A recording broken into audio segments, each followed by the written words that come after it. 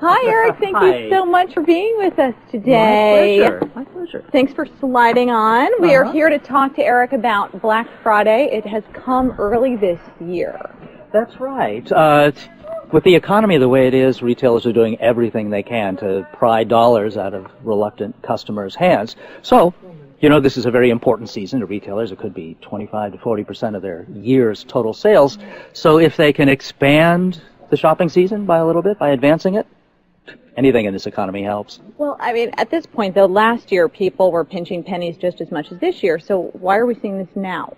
Well, we're seeing it now because it's a way to expand the shopping season and give retailers that many more chances to, you know, sink their hooks into you.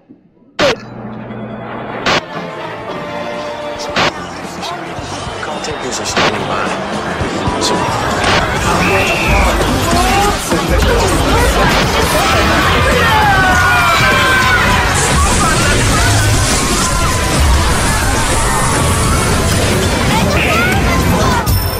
This is the world I grew up in.